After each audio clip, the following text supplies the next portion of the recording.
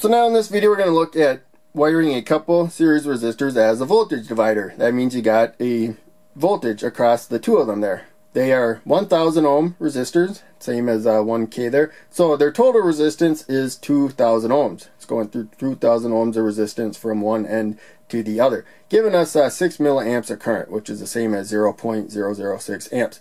Now, each one of them has 0.006 amps flowing through them. They're in series. They got the same amount of current flowing through. That means there's 6 volts across them. Take that current times the resistance, and you get the voltage that's across them. So, as far as this point's concerned, unless it draws current out of it, which will throw off the voltage, it'll drop it.